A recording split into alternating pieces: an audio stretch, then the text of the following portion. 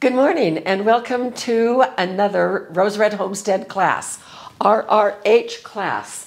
And this time we're going to be working on sprouting wheat for flour and bread. Our goal in all of this is to develop simple and standardized recipe and methods that produces a beautiful loaf of bread that tastes fantastic and carries excellent nutrition.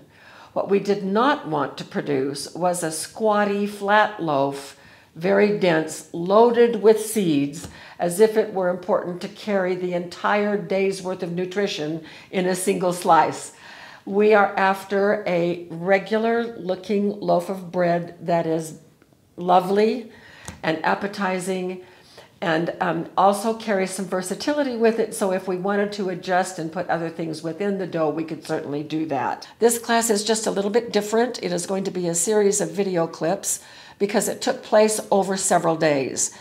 So let's get started. Here's what you will learn in the class today. You will learn a method for sprouting that is very, very different from most of what you see online, and it has these 3 steps. It is the details of these steps that are really, really important, and for that you're going to need a handout. I'll talk about that in just a minute. You're also going to learn a bread method, a dough handling method that is a compilation of what I know about making artisan bread plus what I learned about handling dough that uses sprouted flour. So I strongly urge you to go to our website right now and download this handout. It's a 2-page handout and it goes into some of the details, but you're going to want to probably have a pencil or a pen handy so that you can make margin notes or notes in a separate notebook as you go along. As you know, our Rose Red Homestead classes last a little bit longer than our traditional videos. Probably about an hour, and at the end of this we will have nailed these 2 methods plus produced some loaves of bread that are a perfect picture of exactly what our goal was. Beautiful, taste great, and carry great nutrition. With that, let's go ahead and get started with our very first clip on the steps and the method for sprouting. So here we go with the first step in the sprouting step, which is to soak. Now, this is just a quick and easy part. I am using here white, hard winter wheat, and the entire class is going to be using only this wheat. And so we're going to start the sprouting process by soaking. Now I'm going to put, about 6 cups in here, and as you can see, I'm just guessing.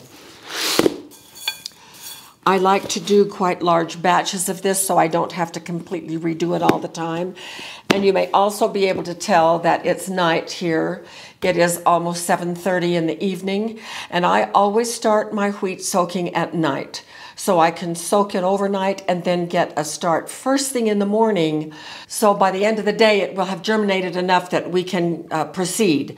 So the wheat that I use is very clean. It comes to us clean. I don't need to do any rinsing ahead of time. If your wheat is not, if when you put water on it, you can see dirt rising or little flakes of anything, then you may want to pre-rinse it. I don't need to do that. You can also use filtered water. I'm just going to use regular tap water. So the water is just as clean as it can be, so I have no worries that I need to pre-rinse this at all. Knocking down some wheat that thinks it's going to float, and I want it down in the water so that it will swell. So this will just sit right out here on the countertop all night. Good morning. It has been almost 12 hours exactly, and it does not have to be exact. I mean, you could do 8 hours, you can do 15 hours, but pretty much 12 hours is a good round number. And so you can see here that our grains have swollen quite a bit, which is exactly what we wanted. We wanted these very hydrated. Now we're going to pause here and talk about a couple of concepts that are really important. We are starting right now on the germinate step. That is what comes next. we are going to actually germinate these grains of wheat. But it may not be what you think it is, and so we need to talk about that for just a little bit. The degree of germination when we are doing flour is critically important. It doesn't matter so much if we're germinating to just get long root tails on them, or to use them in salads with those root tips, or throw them in soups or stews, or chop them up in your food processor for doing whatever you may want to. That is entirely different than what we're doing today. Our focus for this class is on flour. And boy, oh boy, have Jim and I learned some really important things, thanks primarily to hints that you all gave us when I made that video calling for help because my bread project was failing time after time. So, when we do flour, we need to be sure that we watch the germination very, very carefully. The flour that we want to produce from this batch of soaked grain has to ensure that we have a loaf that not only looks good, but the nutrition is there and the taste is good. If we let it germinate too long to where those root tips are sticking out even 1/8 of an inch, the taste is going to be funky and the crumb is going to be gummy. Ask us how we know that. In fact, it's going to surprise you, many of you, when I say probably we're only going to let it germinate for maybe 8 hours today, could be even less. So that is really important. Changes are already taking place in this grain. Some people have associated the longer the root, the better the nutrition. Well, that is not necessarily true. The longer the root, the more biomass there is, but not necessarily, well, and there may be more in terms of just the mass, but in terms of nutrition, all of the nutrition needed from a sprouted grain occurs very fast and early on without even having to have the root emerge very much at all. So what is going on in there is that the enzymes that block our digestion of some of the important nutrition, those enzymes are sometimes called anti-nutrients because they block our bodies from metabolizing the nutrition that is in the grain of wheat. Those enzymes are being destroyed. Other enzymes are turning the starch into sugar, and gluten is being reduced to about half. And so all of these things are going to play into how we treat this flour, which is really important. So what we're going to watch for today is the emergence of the root, and it will be just barely, not even 1/8 of an inch. In order to really understand, in order to catch it at the right time, we need to be very, very observant. And observing starts with taking a look at these grains to see what it is that we see. So using a hand lens, I am looking at these grains. Now I'm going to move over to the board and try to draw what it is that I am seeing. So what I am seeing is a grain that is engorged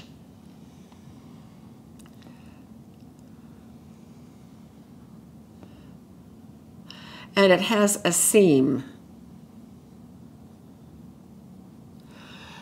Now, this is a fatter, plumper version of what we started with. Now, what we are going to be watching for occurs right down here. And what happens is this is going to split open by where this seam is, and a little bit of stuff is going to start emerging. You can right now probably even see that down here there is a little bump. But that bump right now is the same color as the bran is, the cuticle is on the grain of wheat. It's just kind of a bump. But pretty soon this is going to open, and this little bump and right here is going to be whitish. And this is the emergence of the root. When it sprouts a root, and then it begins to sprout a blade. This is a monocot, a single leaf, like a grass. So it will be a blade of grass, wheat grass it's called.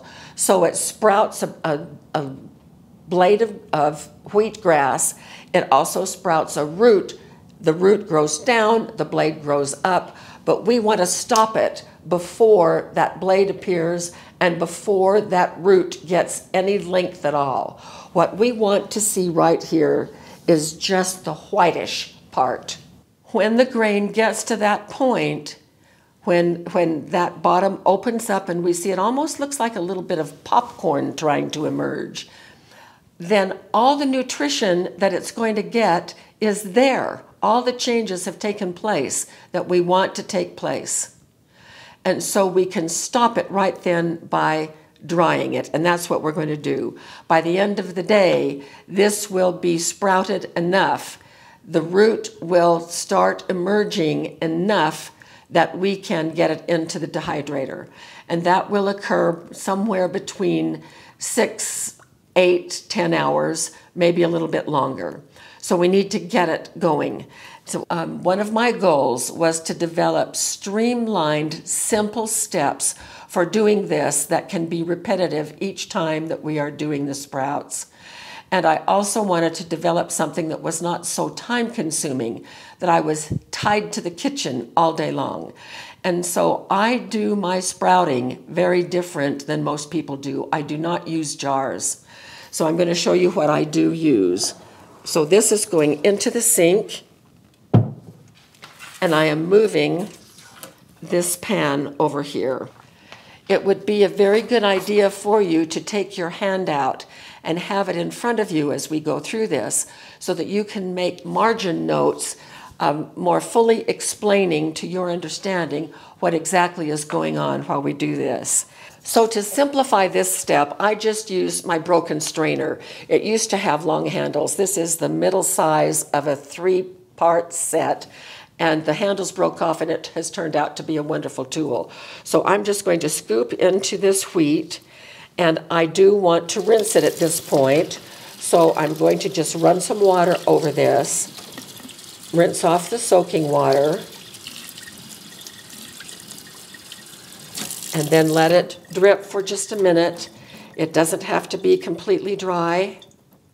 And then I'm just going to dump it right here on this baking sheet. So I'm going to continue doing this until I get all of the wheat out of the bowl.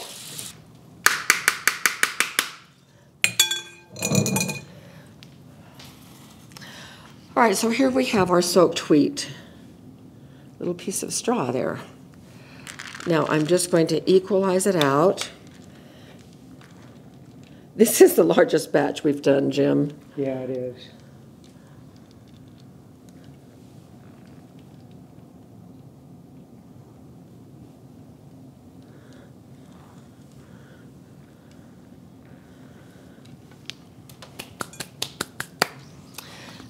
One of the reasons that I do not like to sprout my wheat in jars is that with a jar, there's such a mass of wheat in there. It's about 3 inches thick. This is about 1 inch thick everywhere. And it's very, very moist. And I do not need to do repetitive rinsings. Now, we live in the desert, and so the danger for us is evaporation. If you live in a very humid area, the danger for you is going to be contamination because the water isn't evaporating. And so we need to be sure that we watch this close. I need to be sure that this stays hydrated, and if it needs more water during the day, I will use a little spray bottle. It won't, because there is a lot of wheat here and it's wet, and I didn't drain it completely dry. There is no standing water on the bottom of the pan, but there is a lot of moisture. 2 things are needed here, moisture and air, oxygen. Now what I'm going to do to help prevent evaporation is I'm just going to slip this grocery bag over one end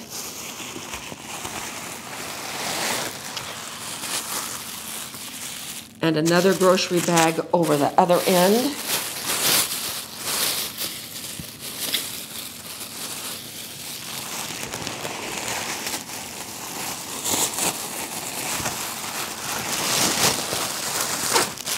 And I want it loose.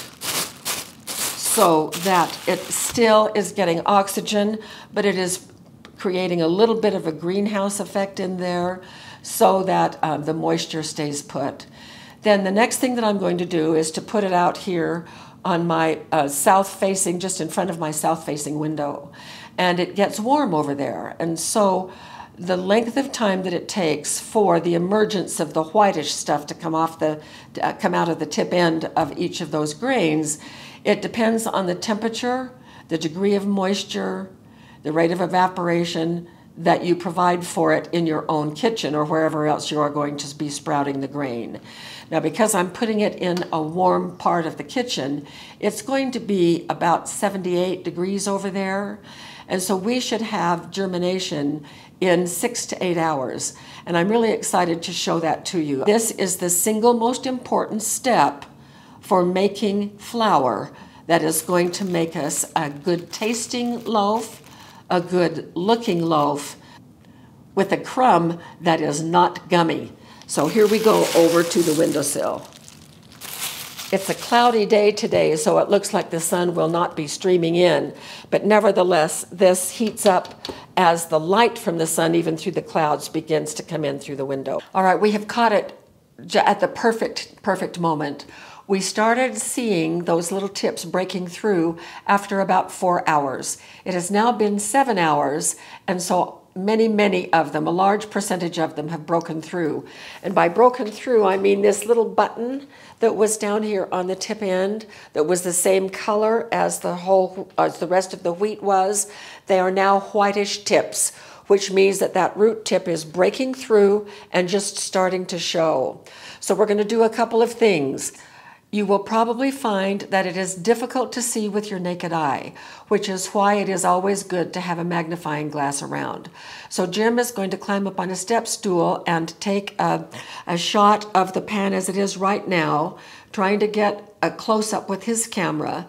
And then just a few minutes ago, we used a different camera to get some real close-ups, still shots, and I'm going to put 3 of them in so that you can see a really good shot of what we are seeing here. So Jim is going to climb the ladder now. So what I'm seeing is the different grains, and with that I'm able to see the tip ends move out, those buttons, those white buttons, and we have better shots of this, but this is as close as I can get as far as focus, maybe a little bit better focus with my lens. Here you can see, I can see these now with my naked eye, now that we have pulled some out, where the tip end is turning white. That little root tip is starting to push through. And so when you isolate a few on a contrasting colored plate, it is easier to see. Here are 3 close-up shots to give you a better view. They're enlarged, so you can really see the point at which we are ready to stop the germination.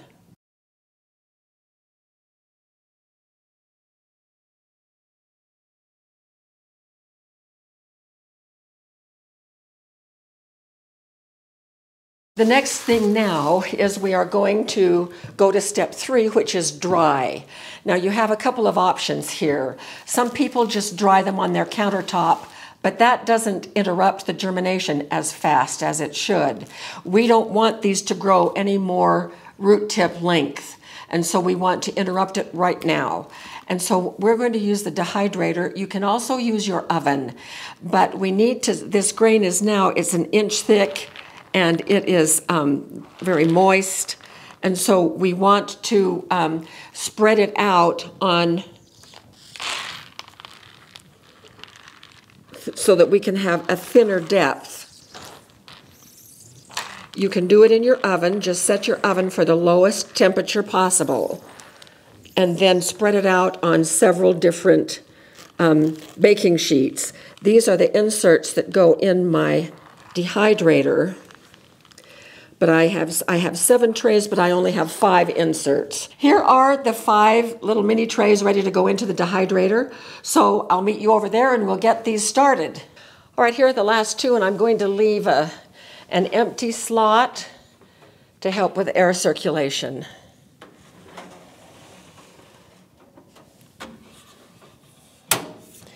Now, we want these to be exceptionally dried. I was only drying them about 8 hours at first, and that and other complications led to a very gummy crumb. So I am now drying my wheat for 15 hours to ensure that everything is completely dry. Now, the temperature is also deemed to be critical by some people. Some people say at 110, others say at 120 in order to preserve the nutrition. Well, part of that does not make sense to me because we're going to be milling this into flour, which is in turn going to be used for baked goods, which is going into an oven between 350 and 475, depending on what it is we're going to be making. And so the temperature at that point in time is going to do any destruction that a dehydrator would do, whatever degree that might be. And I've not found any scientific reports on how much nutrition is lost with the baking of wheat. I can't find it anywhere. So we're just going to set it for 120 for 15 hours.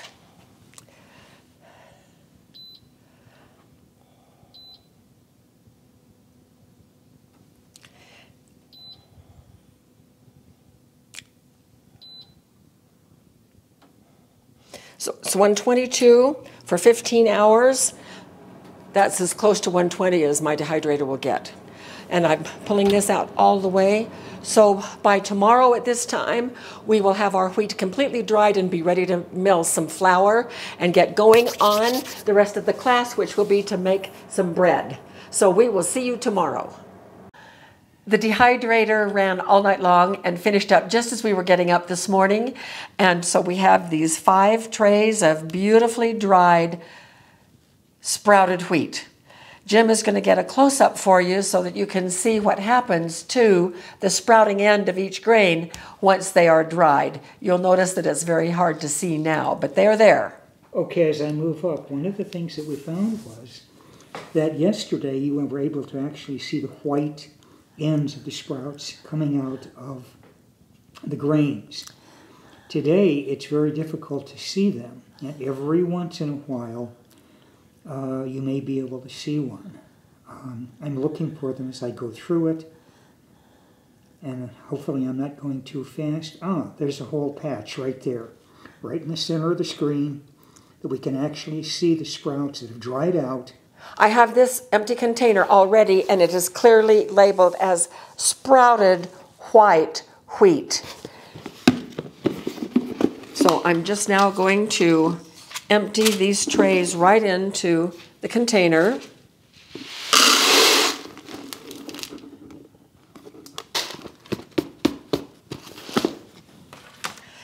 Now we have plenty of sprouted wheat now for several projects.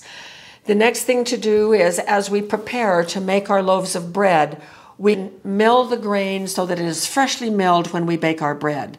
So that is the next step. I'm going to grind just a little bit on camera here so you can see the process, but I'll finish grinding off camera until we have enough flour that we can now begin our bread baking. So this is my Como Mio grain mill, which I just love. And I have it set on a very fine flour setting. So I'm just going to put some of this up in the hopper.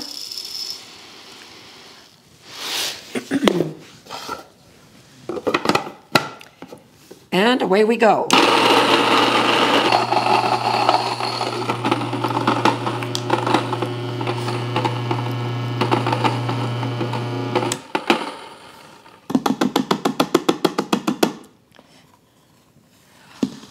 And if you're curious, this is just an extra extension. I found a pill bottle that was exactly the size of the spout that I've taped in place here to extend the spout a little bit so it doesn't put so much dust in the air.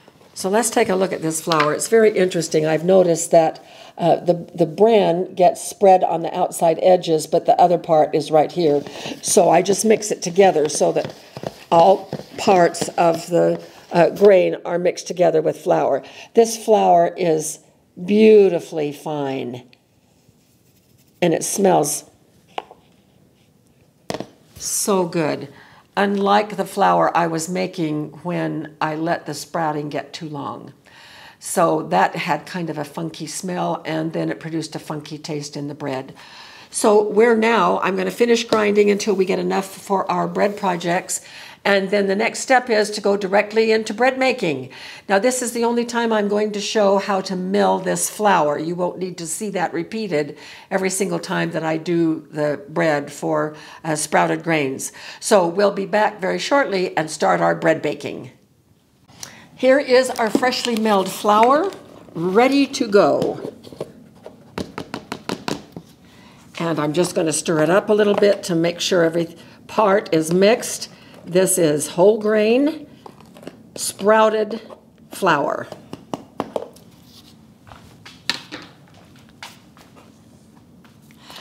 Before we actually start, I want to just let you know there are two tools that you really should have on hand in order to be really successful with bread, and particularly with bread that uses this sprouted flour.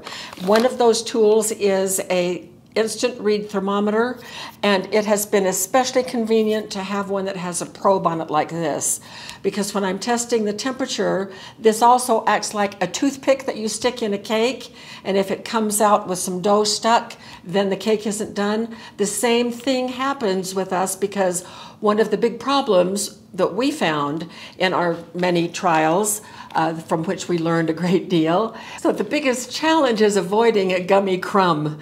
And oh boy, could we tell you stories about that. But in any case, this also tests to see if you still have a gummy crumb, and it helps you decide when it's okay to then stop and take it out of the oven because it is done.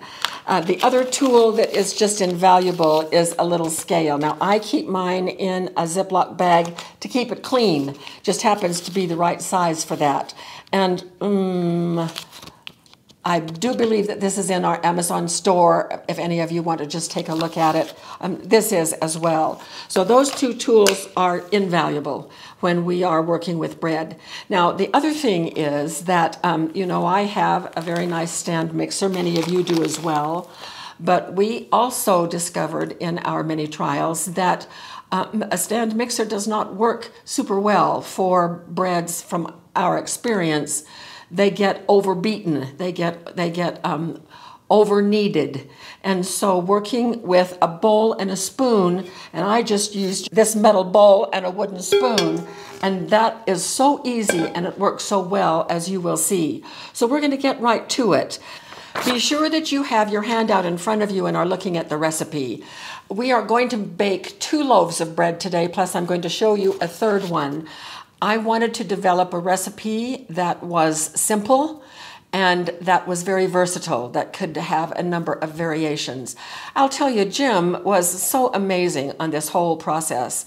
He has a great ability to diagnose problems and to suggest solutions to those problems. And what you will see today is a result of both Jim's effort and my effort to make this bread easy and standardized so that it is so very versatile. You will notice that I have given a link to King Arthur, where I've started with Peter Reinhardt's recipe. I never could make it work according to how it was written up on the King Arthur website. So I have made some adjustments, but I do use his basic recipe with a few little tweaks. Mostly the tweaks are in the methodology, which I have found is much superior to the way that it was written, for whatever reason. And I can't explain it, I just don't know. But for us, it worked very, very successfully to do it the way that I'm going to show you today. One of the things to know is that when you come across a recipe and it gives the gram weight for flour, please use that weight. Measure by weight rather than volumes. This recipe states that it's 227 grams per the amount of flour that we are going to use for bread flour and also for the sprouted wheat flour. So that's the measure that we are going to do. Now here's how I do that. So what I'm using today for the basic recipe is half sprouted wheat flour and half King Arthur bread flour. This is high protein bread flour. My basic recipe, when I'm doing that loaf of bread, I'm going to be standing right here. I have the setup for that recipe here. One of the variations that we're going to do today, which is kind of a fun variation, is apricot brioche, using the variation on that basic recipe. When I'm working with the apricot brioche, I'm going to be standing right here. And I've also left a little clue to remind you that when I'm here, we're working on the apricot brioche, because I'm going to be doing things simultaneously in the interest of time. So let's get started. Our recipe first calls for 2 cups of sprouted white winter wheat flour. Also, I use the white winter wheat because there is most definitely a difference in outcome between using winter red wheat and winter white wheat. They are different wheats, and the white wheat, which I use in my regular baking of breads as well, gives a lighter bread and a higher rise.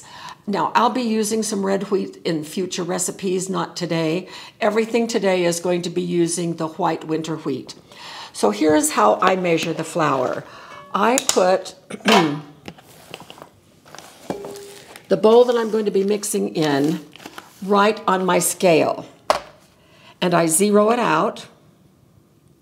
It is set on grams, and I'm going to then dip in here and put in what the recipe calls for, which is 227 grams. Then I'm going to zero it out, and I'm going to add the same amount of white bread flour.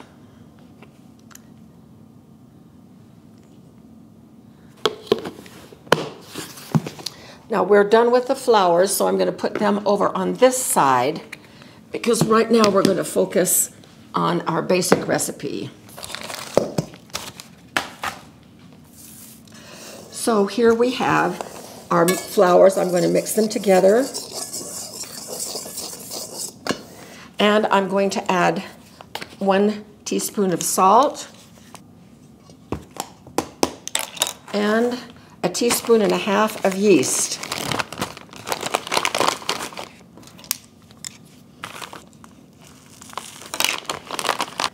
And I'm also going to mix this together.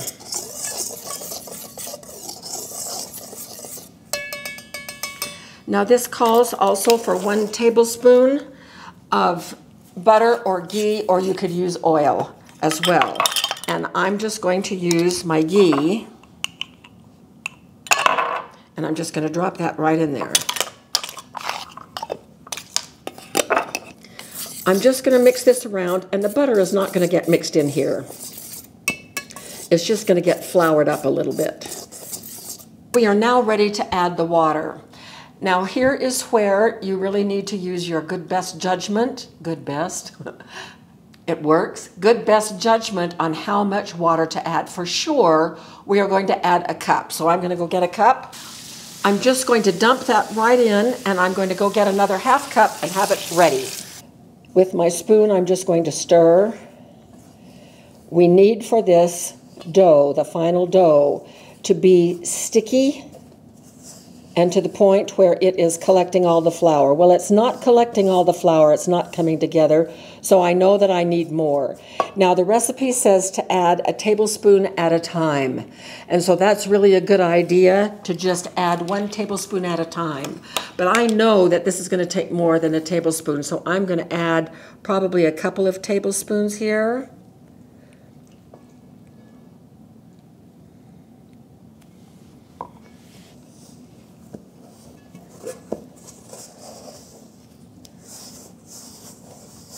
Now, if you can see what I'm seeing, it still isn't readily picking up all of the flour, and I can tell that it's not going to be a sticky dough, so I want to add a little bit more water, just a little at a time.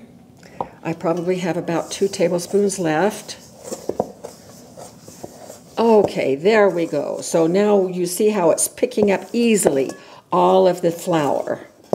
Now that butter is still in there, and it is not mixed in all the way.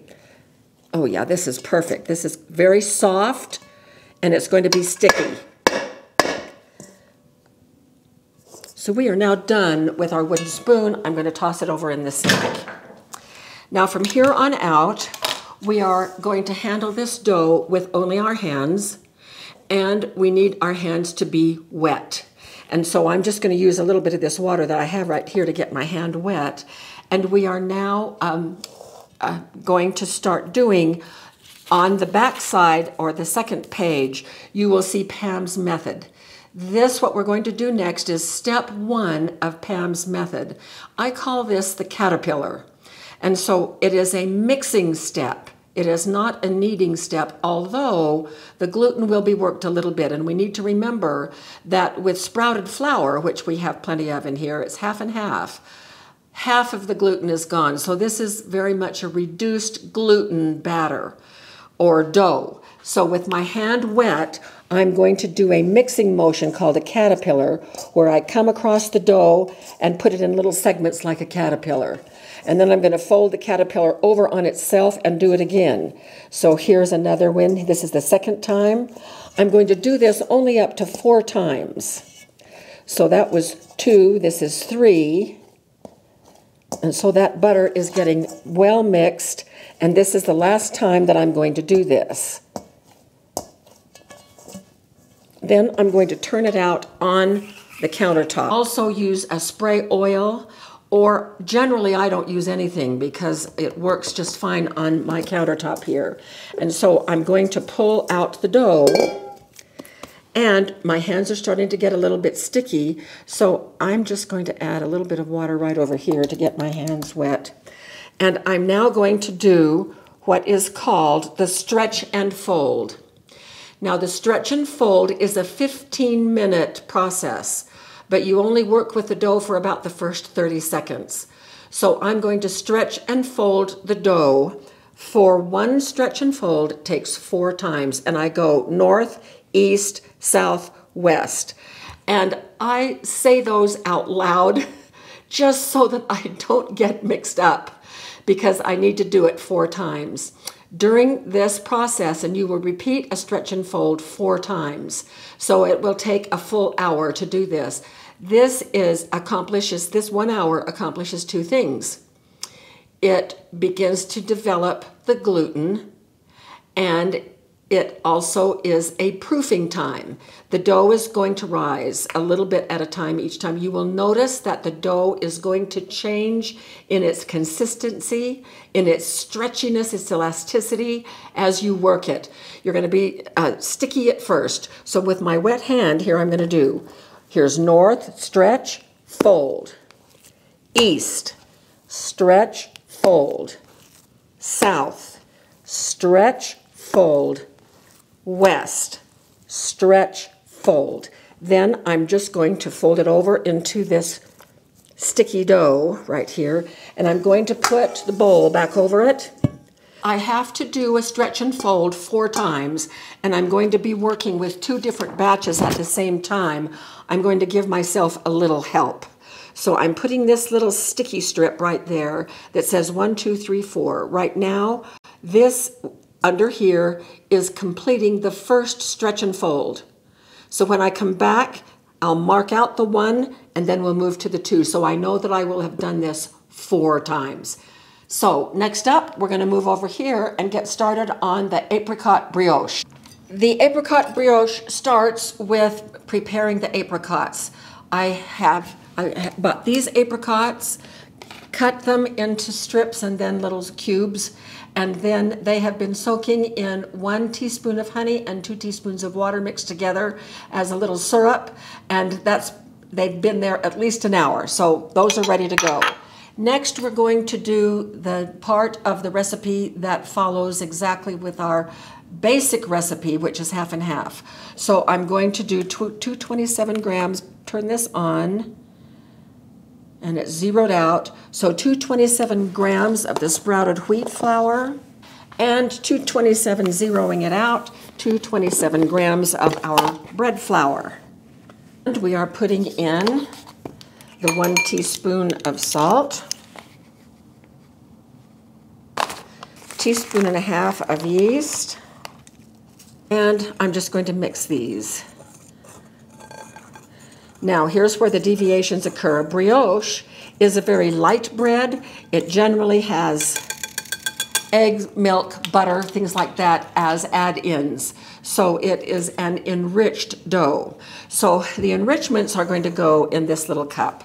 So I'm going to be putting in right now 3/4 of a cup of warm water, 1 egg,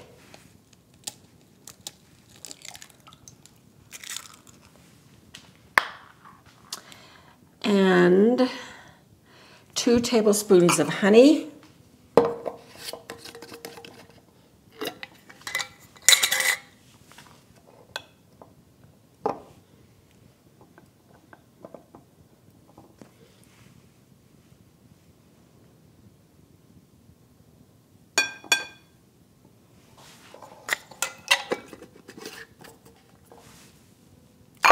and 1/4 cup of olive oil.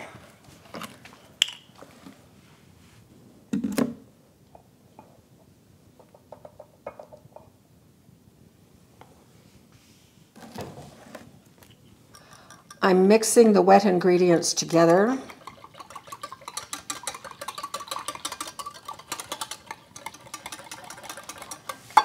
And now I'm going to take the apricots and just lift them into the flour.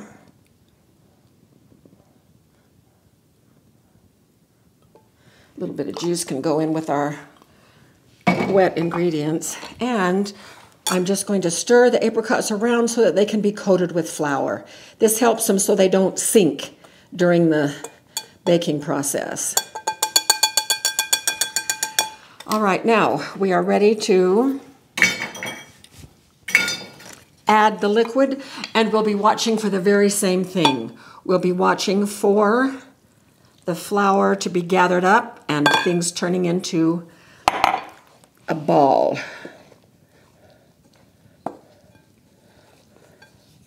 And I may also need to add a little bit additional liquid than what is called for in the recipe so that I can get that same sticky and soft dough. All right, as you can see, it's still a very dry mix. I'm just going to add in all of the rest of what is called for. And I'm going to grab a little bit more on standby.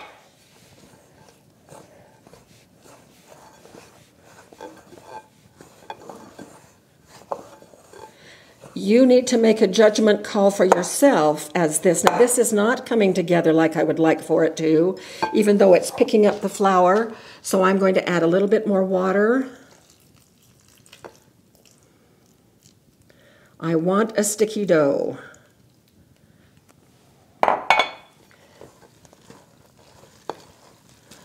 Okay, now do we see how that's coming together now? Okay. That's exactly what we want. That was just about the right amount of water. You can add it in smaller increments than I did. Okay. Now, needing to wet my hand, and we'll do the caterpillar. We're now to the mixing part. And fold it over, and I can do this 4 times. I'm trying not to work the dough too much. 2, 3, 1, 2, and here. Okay, so the mixing is now done. We're going to be moving to the stretch and fold. So it just went off for this one, but I'm going to get this one done real quick. So north, east, south, west. Now you'll notice this time that it's not stretchy at all. It comes apart.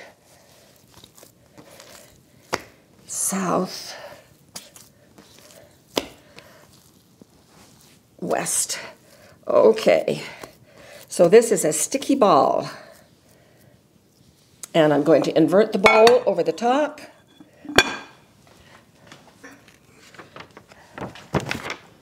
And now we're coming back to this one.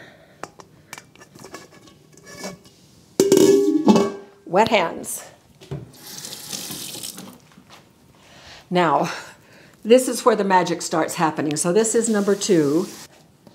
North, look at this beautiful. East, Oh, it's gorgeous. South, and it gets harder. I'm not being able to pull it as far as I was before. West. Okay, so this one can go back. And crossing out number 1. We are just moments away from the buzzer signifying that we have just ended another stretch and fold 15-minute segment. Now what I do is on my watch, I just push repeat, and so it can just, in fact, here it goes. Okay, so I'm pushing repeat.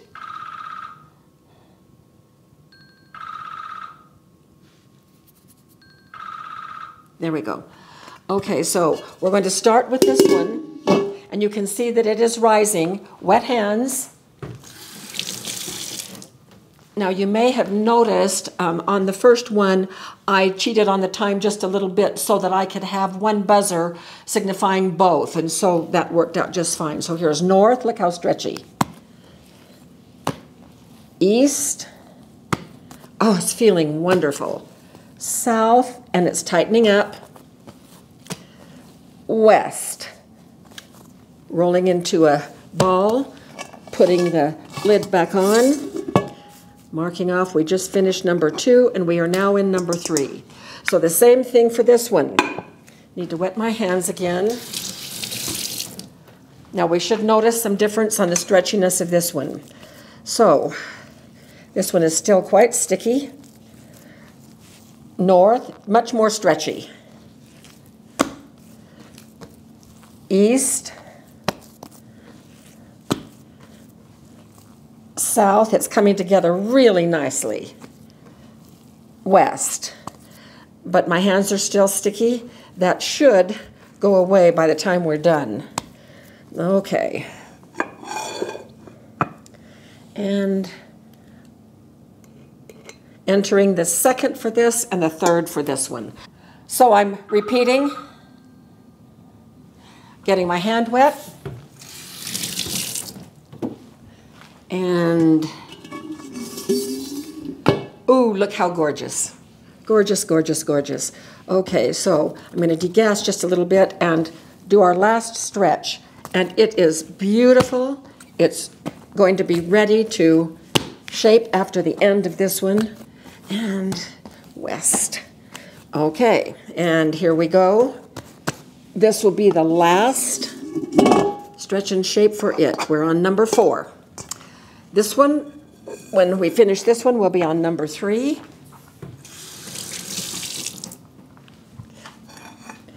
See how this one is shaping up.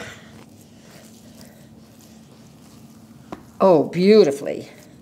North, east, and it's holding together. That is fantastic. South, and west.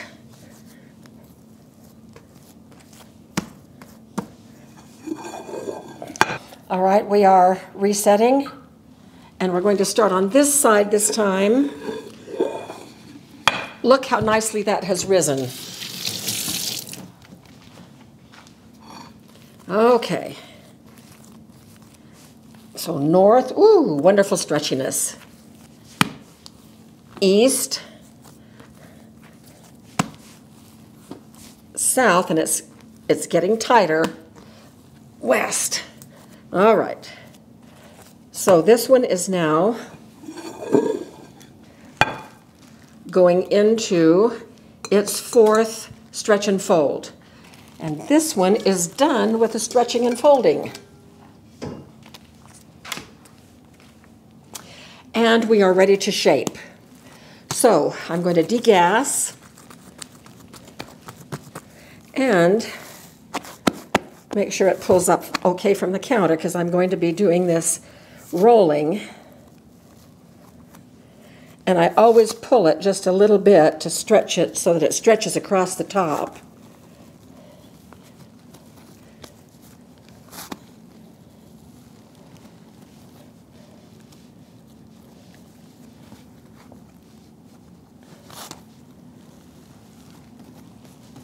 And I have already sprayed the pan, and this is a 4.5 by 8.5 pan. Getting my hands wet again.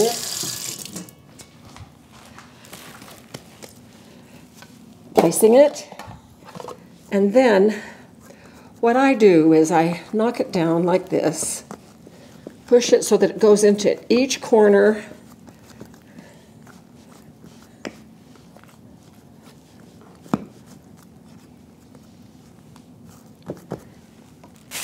And I'm going to cover it with a grocery bag. Now, rather than saying, okay, I'm going to let this proof for 90 minutes, I don't ever go by time. I go by what the dough tells us. And so I'll be showing you what the test is to find out if it's proofed enough. And this step, it just seems that with the sprouted flour, the proofing goes quite fast. So I'm also going to turn on the oven. Now, one of the things that Jim and I have discovered, regardless of what the instructions say in any recipe that we use, we are baking bread at 350 because it has to, and this was, Jim came up with this. We tried, because we were struggling with the crumb being gummy over and over again with our trials. So he thought if we baked at a lower temperature and it would allow the heat to penetrate and we then could cook it a little bit longer. And that seems to have worked the very best of anything that we have tried. So we are now baking these breads at 350, and I don't give a time. I don't say for 45 minutes or whatever, because it depends on the internal temperature. And that varies determined by how wet the dough is. And so that is why an instant read thermometer with a probe end is so important. Generally, it takes about 45 minutes to 60 minutes for these loaves to get done. And instead of stopping it at 190, we bake them at a temperature up to close to 200, usually between 200 and 202. And that gives a little bit browner crust, but it also allows the crumb on the inside to bake off some of that moisture.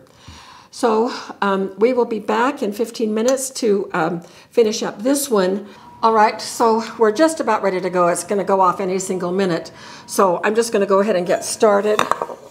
So what we have to do to shape our brioche is that we need to, there it is.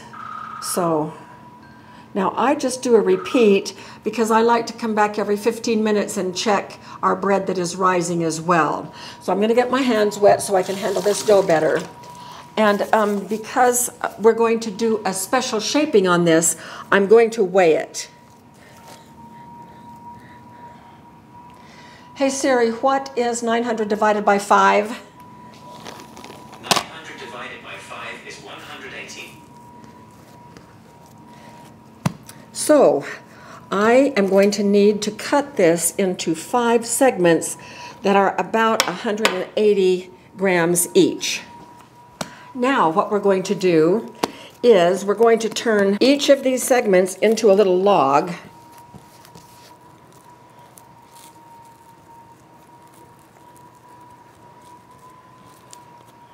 And put each of the logs in the pan.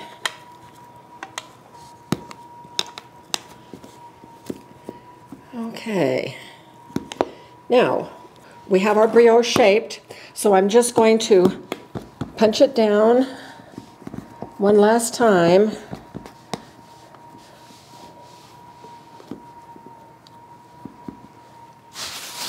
And we are going to cover it and allow it to rise. Now, let's check our basic recipe. When it is crowned about 3/4 of an inch, so I'm lifting it up to eye level to see how above the pan it is, and that means crowning. So it has not quite crowned 3/4 of an inch yet, so I'm going to leave it just a little bit longer. So this one has crowned, actually it's about an inch, and it has been proofing for 25 minutes.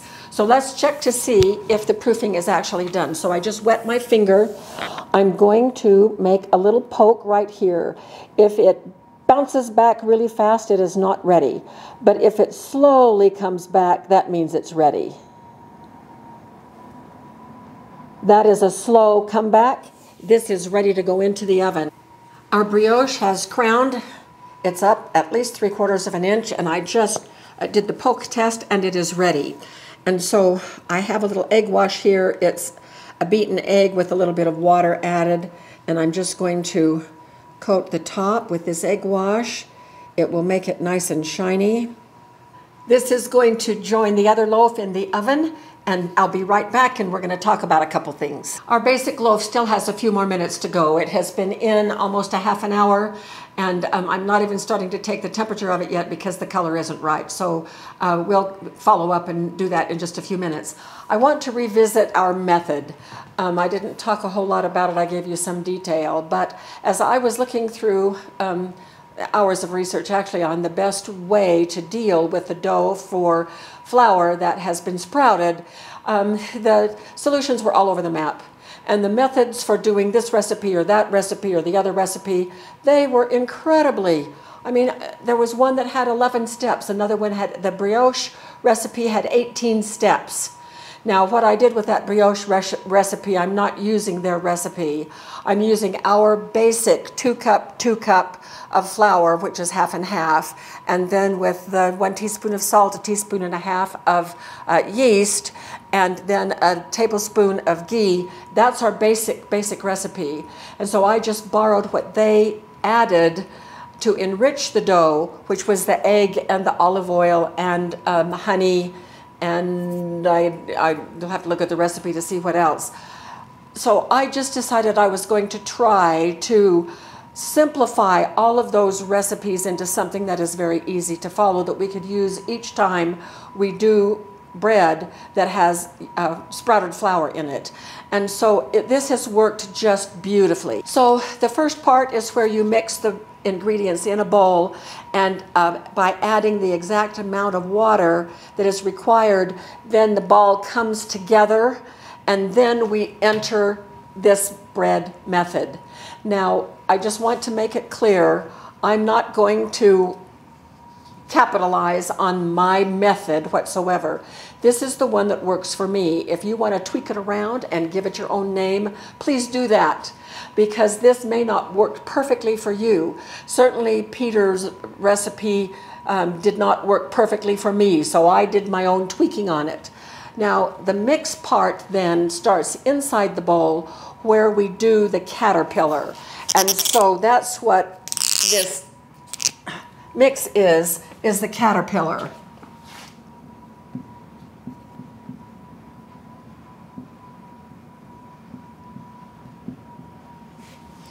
Then the stretch and fold, instead of doing a lengthy knead segment in my stand mixer or whatever, we just do this simple stretch and fold times 4. And it includes both the action of stretching and folding along with 15 minutes. So one stretch and fold includes the 30-second stretch and fold the dough and 15 minutes. Then the next one, stretch and fold the dough, let it rest 15 minutes, and we do that 4 times. Now, you saw 2 different ways that I shaped the bread. I most often shape the bread the way that I demonstrated when we did our basic recipe. And then the baking. There are particular things that you need to be aware of. I've got 15 minutes going off there. So I check the bread about every 15 minutes to see how it's doing, and I just did that before we started, so I'm good. With the baking of the bread, it is important to know that there is a tendency toward a gummy crumb when using sprouted flour. At least that is our experience. I don't know if it is yours or not. But in order to make sure that we have a bread that has the best chance of having a beautiful and dry enough crumb, we bake at 350 degrees and then anywhere between 30 minutes and 60 minutes. And that is a huge window, but we need to use our instant read thermometer to help guide us through that window so that we pull it out, and the probe then can act as a toothpick as well. So we will be back when both loaves of bread are finished and out, plus I have a 3rd loaf that I baked earlier that I want to show you as well. That is another variation. So we will be back when everything is done. The brioche is just ready to come out of the oven. It's 200 degrees right now, but I wanted to start back here and just clarify. I noticed that the way I had written it could have been confusing. So I hopefully clarified it. So one stretch and fold is when you turn the dough to the north, east, south, and west and do the stretch and fold. And then it's a plus 15-minute wait time. That's one stretch and fold, and you repeat that 4 times. And so that total time is 1 hour, and then you're ready to shape the bread, which is next. And then in baking the bread, it's at 350 from anywhere between 30 and 60 minutes. So I'm going to go get the brioche out. The brioche has been in about 42 minutes.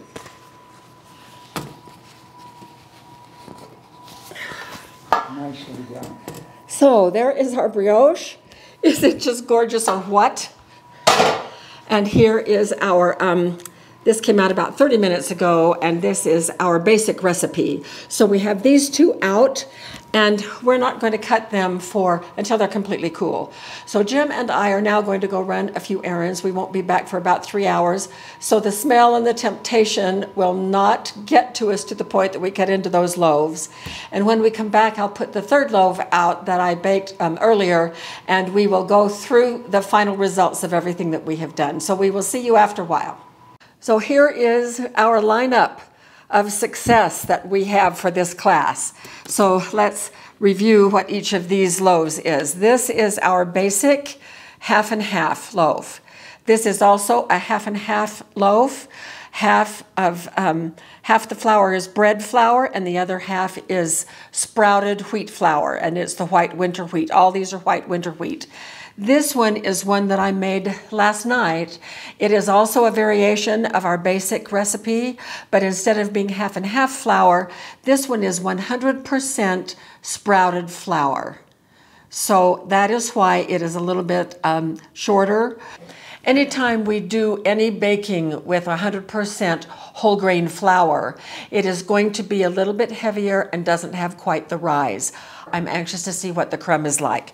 So that's what we're going to test right now, is the crumb on each one of these. When I checked the temperature on all of these, the probe end was clean, like a toothpick coming clean out of a cake. So I think we're in pretty good shape.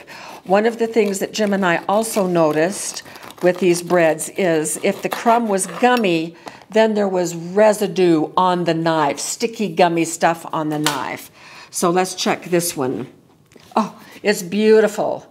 That one is just perfect. And I have tasted this bread before, and it is just really wonderful bread. So the taste is there, the rise is there, the crumb is there, the nutrition is there. So let's try our brioche.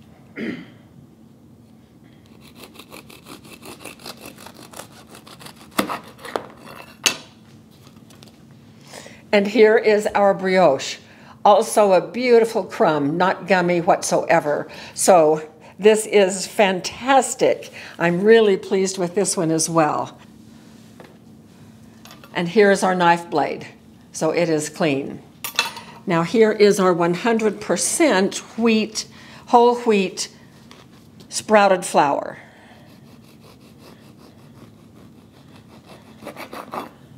Clean knife, and also a beautiful crumb. So we have succeeded with our goal of making these beautiful loaves that taste good, they look good, and they have the nutrition there. So you now have before you the basics of how to work with sprouted flour.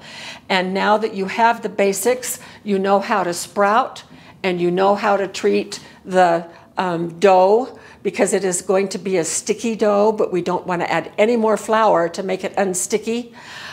You have all of the information that you need to proceed forward on doing whatever you would like to do with sprouted grains. So that concludes this class, but it does not conclude what I'm going to be also doing with sprouted grains. Periodically, we will be posting another video on a different type of sprouted grain and a baked good to go along with it. And I've got some kamut out there we'll use.